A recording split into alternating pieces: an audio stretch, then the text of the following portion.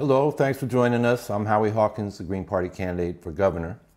And this week's live stream, we wanted to talk about single-payer health care, a public health insurance program. We have a bill in New York called the New York Health Act. I'm Howie Hawkins, the Green Party candidate for governor. Assembly 4 consecutive years, this year being the 4th year. In the state Senate, it is co-sponsored by all the Democrats in the state Senate. They're one vote short of passage. So the question is, will the next governor sign a bill if the Democrats take the state Senate and this bill gets passed?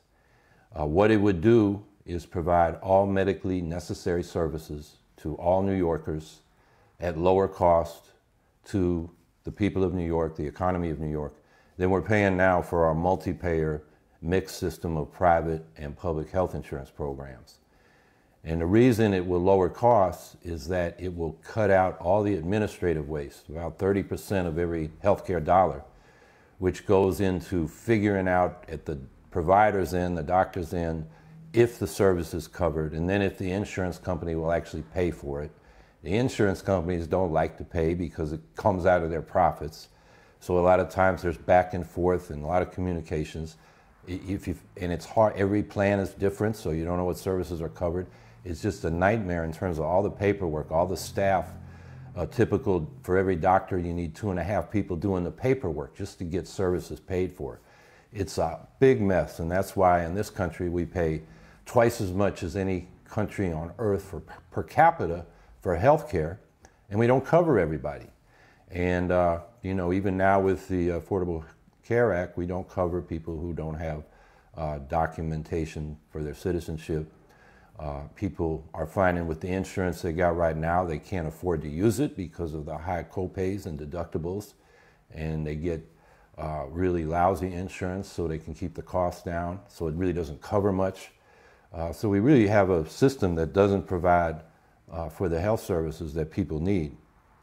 So the savings, as I mentioned, come from administration. It also comes from cutting back on the monopoly profiteering that particularly the drug companies, but also medical device suppliers and the for-profit providers, hospitals, doctors, clinics, now charge because of their monopoly position. So we have the highest drug costs in the world, for example. With a single payer system, we can, as a collectively bargain with the drug companies to bring those prices down, which a lot of countries do. In this country, there's federal law saying Medicare, for example, can't bargain on the health care costs, so on the drug costs. So that's another reason our costs are so much. So that's why we can pay less. The bill calls upon the governor to set up a progressive tax system, having a progressive payroll tax as well as taxes on unearned income of the wealthy. That would be, you know, profits, capital gains, dividends, interest. And in that system, and also the federal money that now goes to Medicaid, Medicare, and the child health program would all go into this single public payer.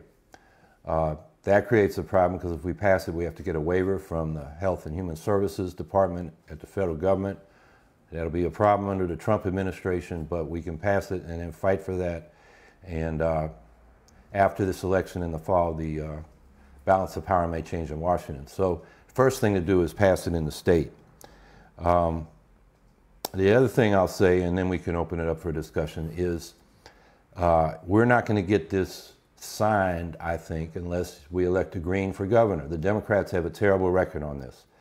Of the Democrats running for governor in the primary or on other ballot lines, Governor Cuomo's been equivocating. He says it's an exciting possibility, a good idea, but he didn't put it in the State of the State address. He didn't put it in his budget. He hasn't talked about promoting it. He said he'd prefer it to be done at the federal level. So whether he would do it is very questionable. Cynthia Nixon has said she's for it, but she has to win the primary. And then Stephanie Minor, a Clinton-type Democrat who's running on this Serve America movement, will probably be on the ballot in the fall. And she's said, equivocating like Cuomo, well, we got to see if the numbers work, blah, blah, blah. I don't think we can count on her. And of course, the conservative candidates, the Republican and the Libertarian, are opposed. And then we have the record of Democrats where they had the opportunity to do this. In Vermont, the Progressive Party, which is a third party, but mostly cross-endorses Democrats in Vermont. Made a deal with the Democrats not to run somebody for governor, so a Democrat would win, Schulman, and he promised to implement single payer, pass the legislature, and then he stopped. He blocked it. And he said it was a cost problem. And that bill was compromised because it didn't put everybody into a single payer. So there were a lot of problems with that bill, but the Democrats didn't follow through on their promise. In California, twice the Democratic legislature passed the bill, sent it to the Republican governor, Arnold Schwarzenegger, who vetoed it. Since Jerry Brown's been in there, the Democratic legislature has decided they're not going to pass it. And then in Hawaii, they had the same experience. Under a Republican, the Democratic legislature passed it. The Republican vetoed it back in 2009. They now have a Democratic legislator and a governor, and the legislature won't pass it. So if we want single-payer health care, if we want the New York Health Care Act passed, I think we need to elect a Green. I don't think we can count on any of these Democrats. I will say if Cynthia Nixon does get through and wins, if we take her at her word, she would sign the bill. But she's got a long way to go. I expect, as you may have heard week before last, Nixon and the Working Families Party came out with a plan to get her off the ballot if she does, on the Working Families ballot, if she doesn't win the Democratic primary, which means in the fall, the Greens will probably be the only progressive ticket on the ballot and the only one committed to single-payer health care. So with that, this is a real opportunity, and I think it's top of the list of the real reforms we can win. In 2014, we got 5% of the vote, and as I've said before, I think Governor Cuomo, who wanted to roll up the vote to lay the basis for running for president, had to look at our 5% and say, what were we demanding? And he adopted in full or in part some of the things we were calling for. The ban on fracking was probably the biggest issue that year. We got paid family leave. We got partial movement toward the $15 minimum wage we were campaigning for, and toward tuition-free public college, the Excelsior Scholarship, which really falls far short of that, but he felt he had to make that gesture. So the bigger vote the Greens get, the more leverage we'll have going forward, and hopefully we'll be in the governor's seat and we can sign this single-payer health care bill when it's adopted. So let's see what we got for questions. What's the difference between single-payer and a government-run health care system like they have in the UK? Which would you prefer in the long run? Well, the healthcare system in the United Kingdom is a health service, and it's like public schools. The doctors work for the healthcare system on salary, like our teachers work for our public schools on salary. In the single-payer program, what is socialized or socially provided is the insurance. So providers, doctors, hospitals can be private, preferably nonprofit, and they then provide the service and bill the single payer. So it's an insurance program.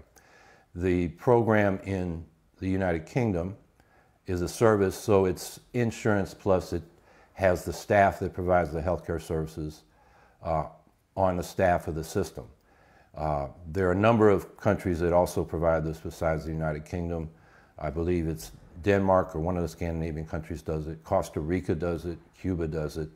And where they've studied in a lot of the states, and you can find this on the Physicians for a National Health Program website, studies done to see whether the mandate program like Obamacare or Romneycare, what its cost would be, what a single payer health insurance program would be. And in the case of California, they also studied a single payer health service program like the United Kingdom. And in all these studies, and they're for a lot of states, you can find them on that Physicians for a National Health Program website, single payer health insurance always comes out as the most cost effective, the least costly. But in California, when they looked at the health service, it was even less costly. So in the long run, that's what I would like to see. And back in the 1970s, there were three plans. There was Nixon's plan, which is like Obamacare. It mandated health coverage by employers and other ways for people to get on coverage, but it was a mandated program, kept the insurance system private except for Medicare and Medicaid. And then there was the Kennedy bill, which is a single-payer national health insurance, as they called it then. Nowadays we call it single-payer. And then there was a National Health Service that Ron Dellums, the congressman from Oakland and Berkeley, put in. And that bill was written by the Medical Committee for Human Rights, who had been the medics and doctors who helped the people in the civil rights movement and in the anti-war movement who got, beat up by the police or vigilantes and patched them up. And then, they wanted the best healthcare system. And what I like about the Dellums bill that has not been in these single-payer systems is that it had local health districts with boards that were elected. The majority was elected by the citizenry, the people that use the service, and a minority of the board was elected by the providers, the workers who provide the health services. And that gave local control and democratic accountability. And then those local boards federated at the state level and then the national level to coordinate the system overall. So it was much more democratic, which I think is the way we should do public. Even if it's a public health insurance program, we could incorporate that into the bill. And, if we have negotiations and I'm governor, I would urge the New York Healthcare Act to incorporate that so that each community and people have a real say in how the system is administered. So for now, there's so much momentum for a single-payer health insurance program. That's where I think we should go right at this time. And then over time, the concern of the people, one of the concerns of the people that were pushing for the health service was that if you have a health insurance program, but the drug companies are still for-profit and some of the providers are, they would kind of feed at the trough of public insurance and max out their fees for service and be a real drain on the system when it could be more economically efficient if it was a health service. So, but let's get the single-payer health insurance passed and see how it works. And that's what England did. They got health insurance for workers back in, I think it was 1911. And then coming out of World War II, they expanded to a health service because it was more economically efficient and would cover everybody, not just people who are employed. So that's my answer to that question. Seth says, solidarity from Maine. We need single payer now. No more insurance companies. Jimmy asks, how is single payer M4A going to be paid for? M4A stands for, that's one of those internet abbreviations I'm not familiar with. Medicaid-For-All. Oh, okay. Yeah, sometimes we call single payer improved Medicaid-For-All, Medicare-For-All, because Medicare, which I just got on this year, doesn't cover all medically necessary services. For example, I have a condition on my foot. I have this hard callus that develops, probably because I worked on my feet all my life in construction as a teamster in warehouses. And I was having, it was covered under my Teamsters plan, and Medicare used to cover it where they, he just takes a scalpel and cuts it off, so I'm not walking on a pebble all the time. Now both the private system and the Medicare system has said you can't get that covered unless you got diabetes, which I don't have. So I have a procedure that ought to be done every 6 weeks. It's $80 out of pocket. So we say improved Medicare-For-All. And how is it going to be paid for? Okay, it's by progressive taxation. In the case of New York, we had a study done by Gerald Friedman, who's an economist at University of Massachusetts at Amherst. And he did what the bill would have the governor appoint a committee to do as soon as the bill passed, and that is develop the tax system. Progressive taxes on payroll, and then other taxes on unearned income, capital gains, and interest and rent that the wealthy make.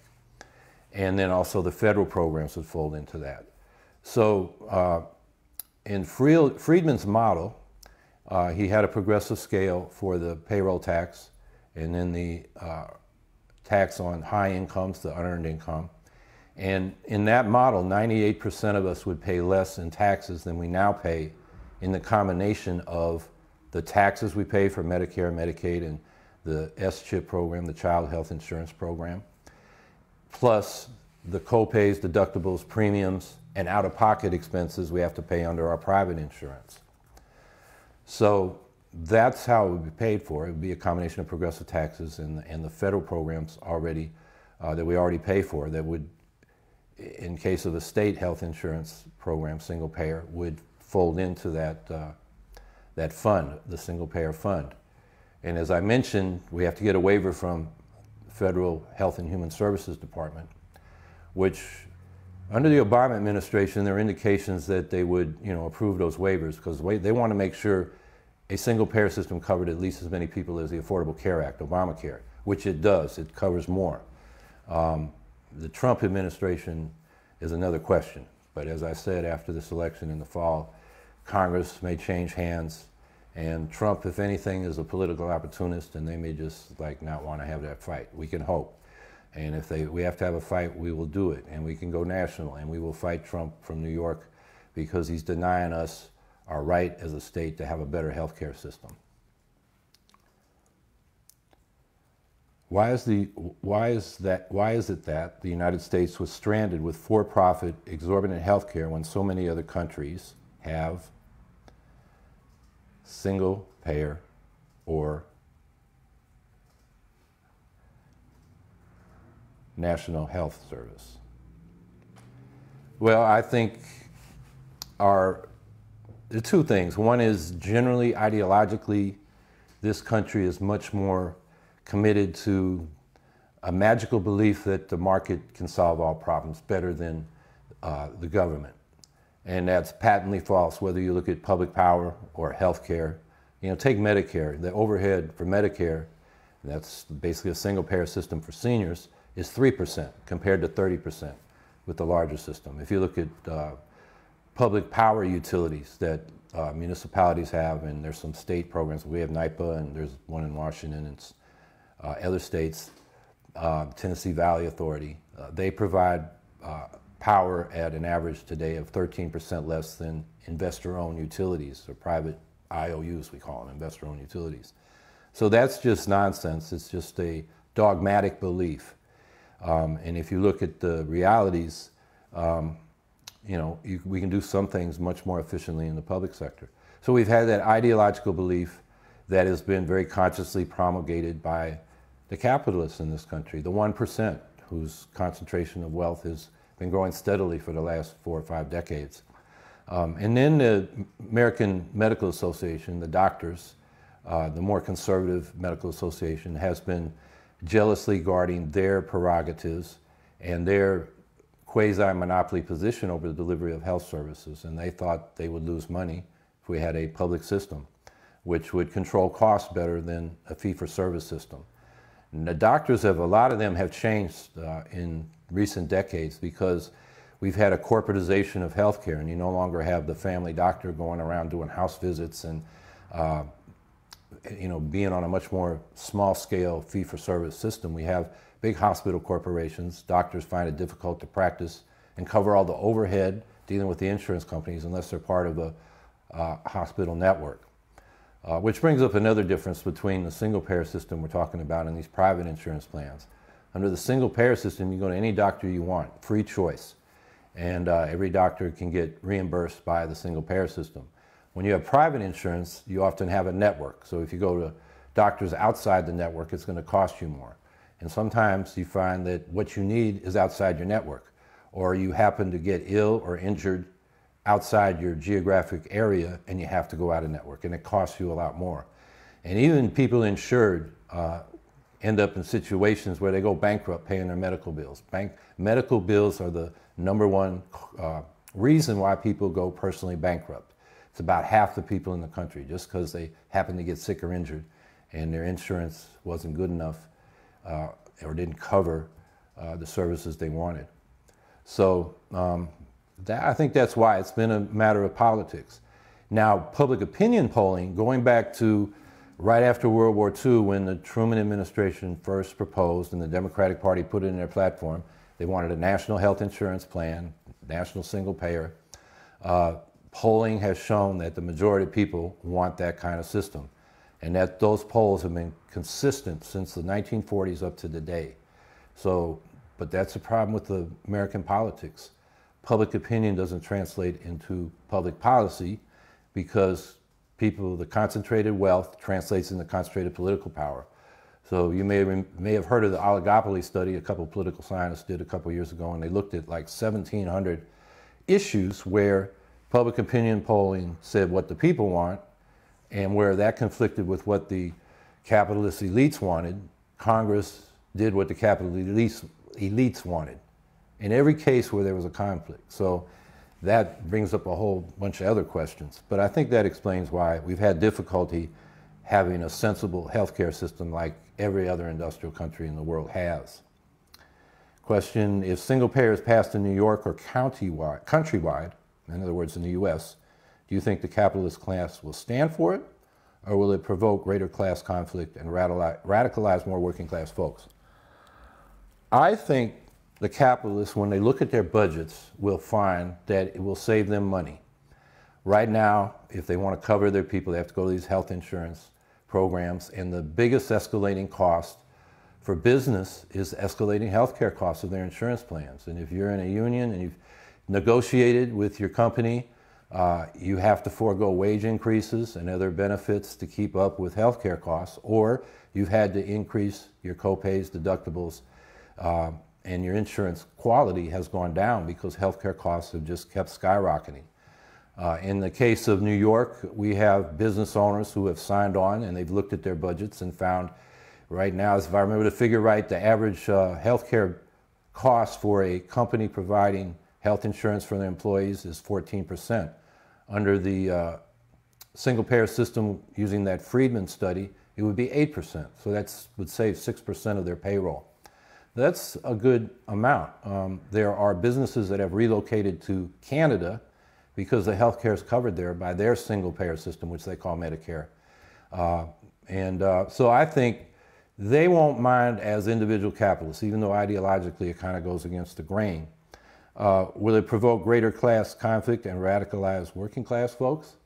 Yeah, because I think if it's done under the Trump administration, they're going to resist and people are going to fight back. So I think in this case, it'll come from the most reactionary wing of the capitalist class, which is backing Trump. But either way, we got to push forward. And as I said, you know, just if you're a business and looking at your budget, single payer is going to save you money.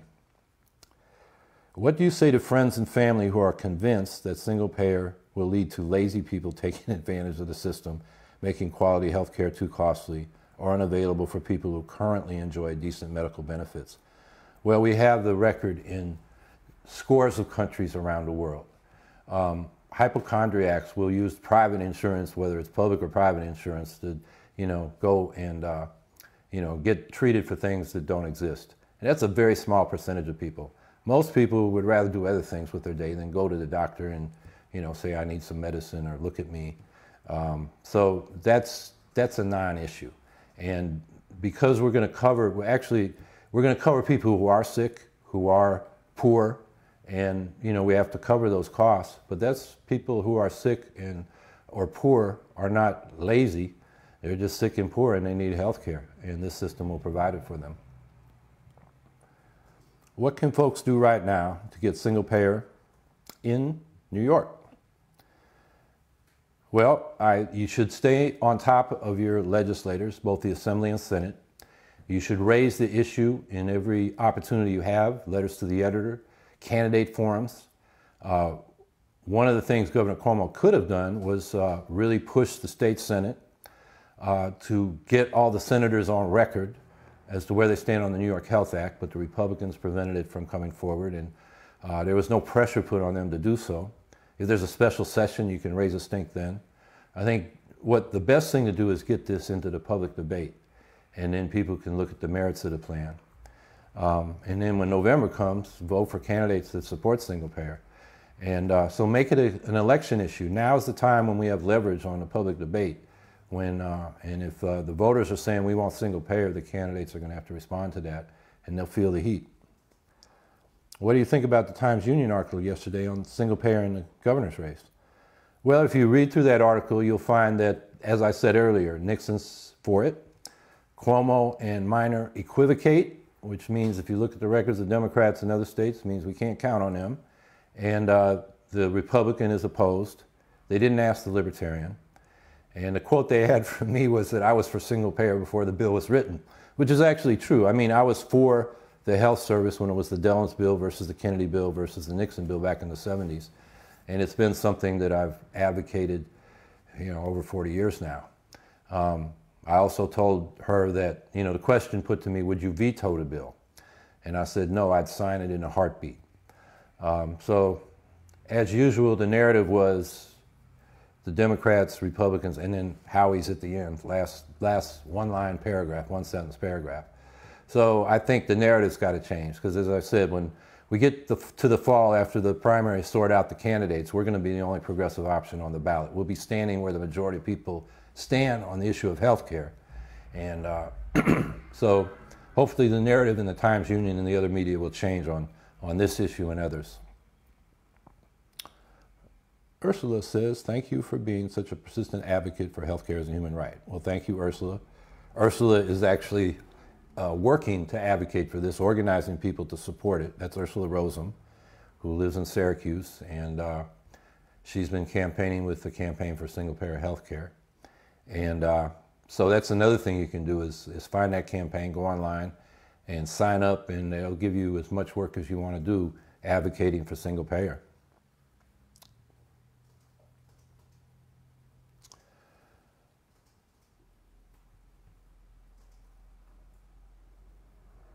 Okay, so somebody wants to know how to get more involved in our campaign and what we're doing in the near future. Well, the way to get involved in the campaign, quickest way is to go to howiehawkins.org, the website, and there you'll find all the news releases we put out, our policy statements, biographies of me and my running mate Gia Lee, who's a public school teacher. And I wanted a teacher because Cuomo's education policies have been terrible, and she's an advocate for the opt-out movement. She's an advocate for a union. She's a top-notch union organizer. If you've heard about these teachers in right-to-work states going on strike, Gia's one of the people in the background supporting them. She's an incredible union activist and organizer, and I'm really proud to have her on my team, our ticket. You will find there where you can sign up to volunteer. You can donate there online or find out where to send a check. So all the information you need is right there. That's how to get involved. What's coming up? G and I just did 2 days doing news conferences and media interviews in Albany, Syracuse, and Rochester. And that was very successful. We got a lot of coverage. That Times-Union article, they didn't come to the news conference, weren't covering healthcare or weren't covering education. But I think when they started writing that article, they had our phone numbers on the news release and called us up. Otherwise, we might not even have been in the narrative. Tomorrow is Friday, and I will be doing a taping of a news broadcast that airs on the ABC station here in Syracuse. It's called Newsmakers. It's a half-hour Sunday of public affairs program, and that will be online. All the video and audio recordings that we've done during the campaign are on the website, and we'll post that when it goes public. And then I'll head down to Ithaca, New York. I'm going down there with Mark Dunlea, our Comptroller candidate.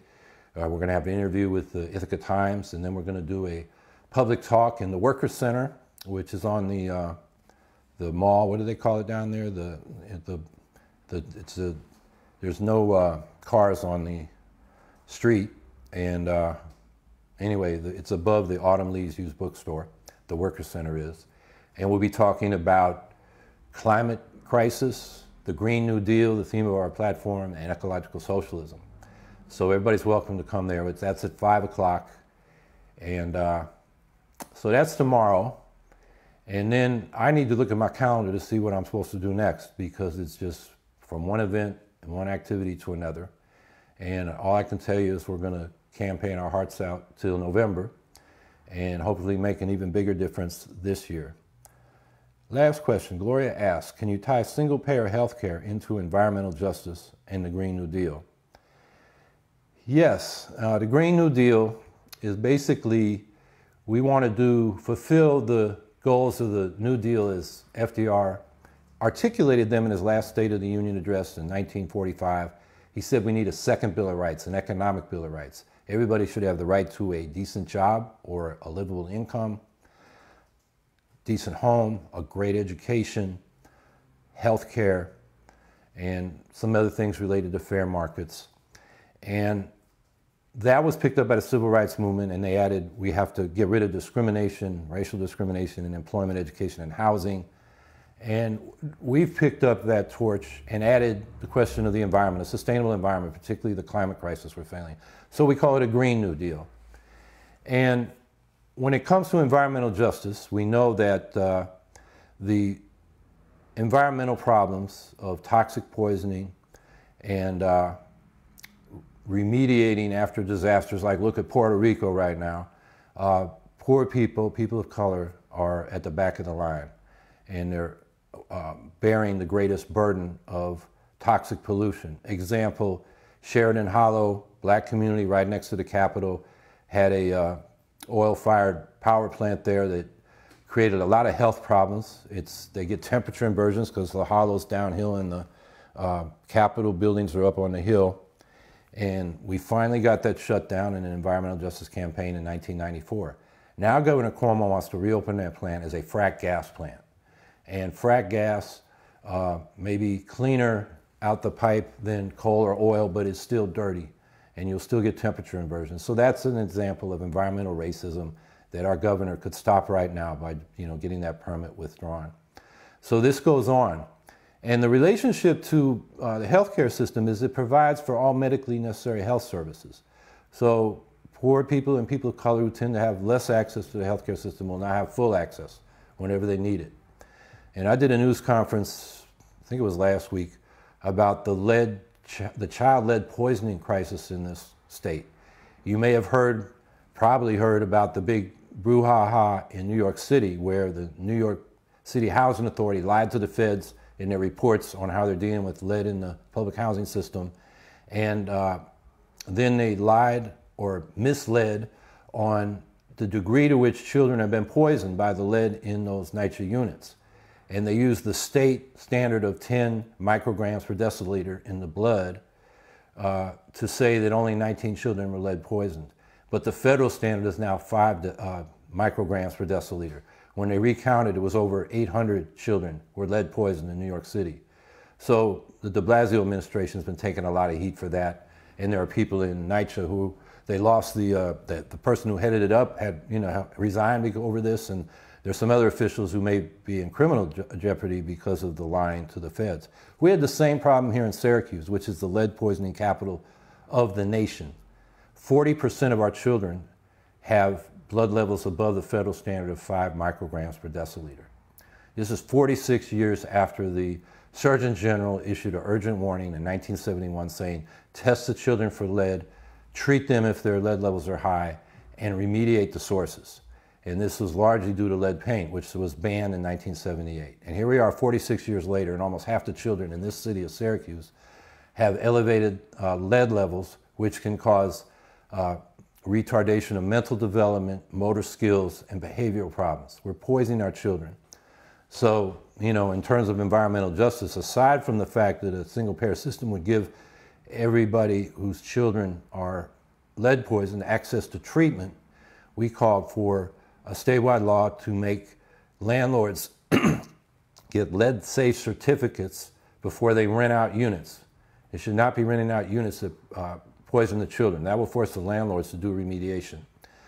We need more money in our cities so we can do adequate inspections and remediation.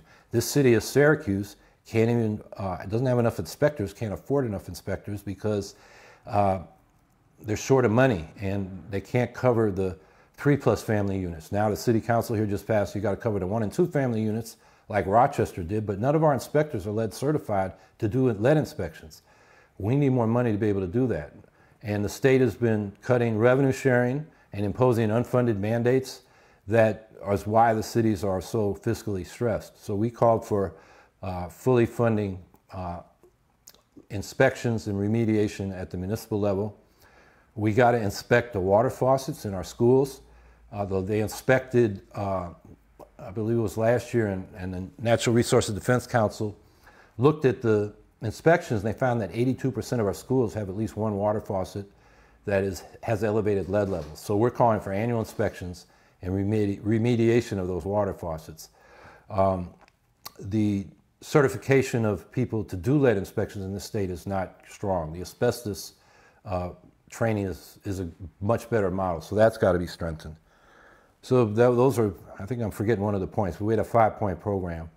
So environmental justice is a very big issue for us. And the link to the healthcare system is when people are poisoned by environmental problems, they need to get access to the healthcare system, and a single payer system will provide it. So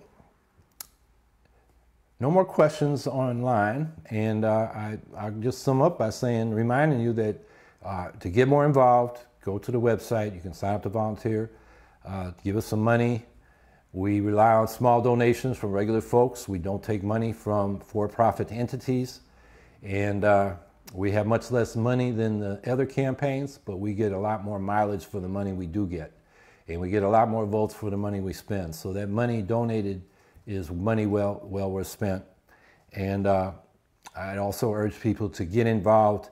You can get literature off the website to download and make copies, and spread it among your coworkers and your family and your friends, your neighbors. And you can get involved in a more organized way. Canvass voters, identify where our supporters are, or people who need more information. We can get it to them. There's plenty of work for everybody to do, and we'd welcome your support. So I think that's it for tonight, and thanks for watching, and we'll, I guess, do this again next week.